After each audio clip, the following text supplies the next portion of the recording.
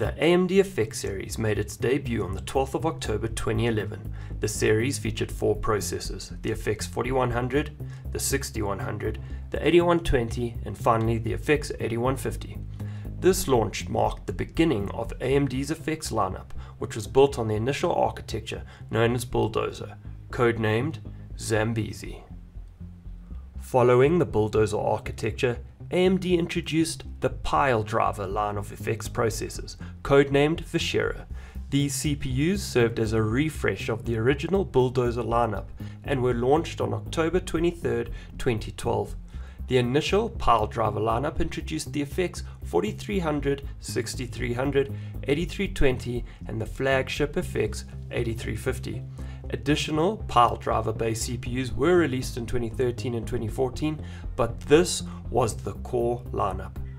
It's important to note that all FX series CPUs were marketed with misleading core counts. AMD advertised the FX 4000 series as having 4 cores, the FX 6000 series as having 6 cores, and the FX 8000 series as 8 cores. The reason for this discrepancy lies in their module architecture, where each module contained 2 integer cores that shared certain resources such as floating point units and cache. This design allowed AMD to promote these processors as having more cores than traditional architectures, which typically feature fully fledged independent cores with their own resources. In essence, you could think of the modules as the cores and the individual cores within the modules as threads. However, this isn't always accurate, as performance can vary depending on the tasks being executed. Ultimately, AMD ended up facing a $12 million lawsuit for misrepresenting these core counts. Now that we've got that covered, let me introduce you to my AMD FX 8350, which I purchased in 2014 and used in my main rig for several years. So here are the build specifications.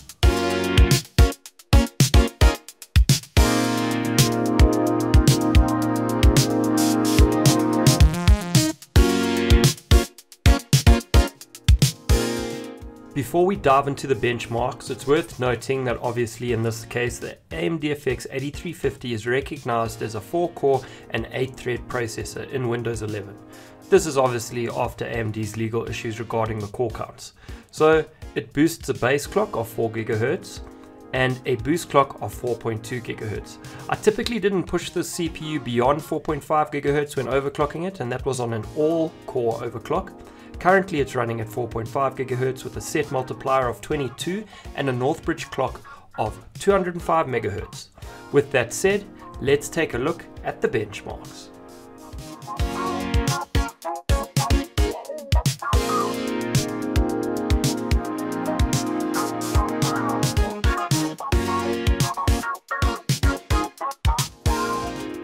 So I just wanted to step in here quickly. I wrote task marks, so I'm very familiar in how this all-core CPU benchmark works.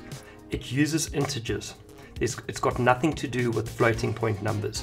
So here you can clearly see when the AMD FX 8350 gets utilized, where it can take advantage of its architecture, it definitely stands out. The fact is that it scored higher than the Intel i7 4790 that only came out like a year after the 8350 is quite impressive. So here's a prime example of where the FX lineup can actually be utilized and does pretty well under the right circumstances.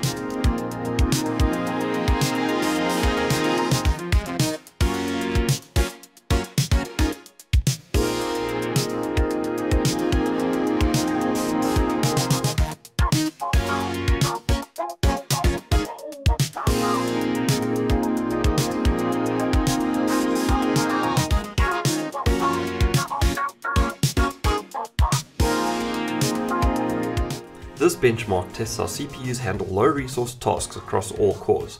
Intel tends to increase clock speeds more for these tasks while AMD does not. Older Intel processors perceive these tasks as more intensive, leading to higher clock speeds. The benchmark also triggers context switching, which I'll explain on another video.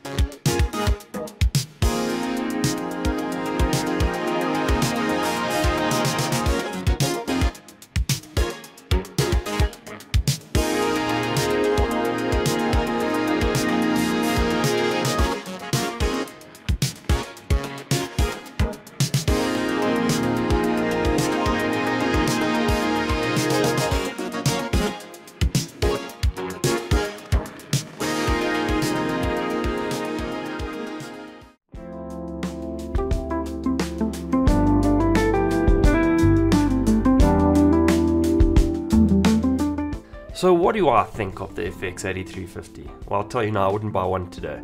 I personally think they are a bit of a hit or miss depending on like what you're using them for. Even if you're possibly using them now, I wouldn't complain. You can still play most games with playable frame rates. I wouldn't try to pair it with a modern GPU. I mean, you could see that the 3060 Ti was being bottlenecked like crazy. But I mean, if you pair it with something like a GTX 1060 or something like that, it should be pretty well balanced.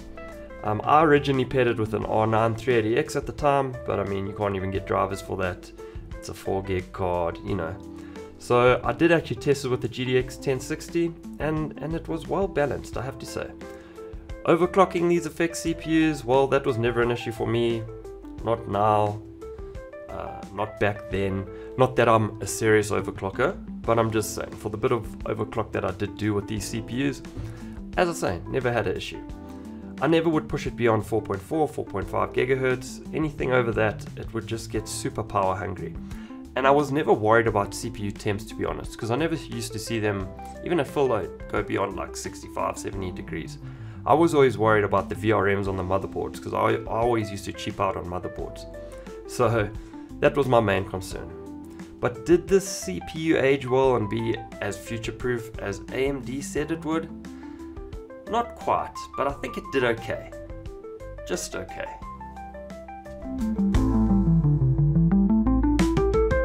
Oh my God!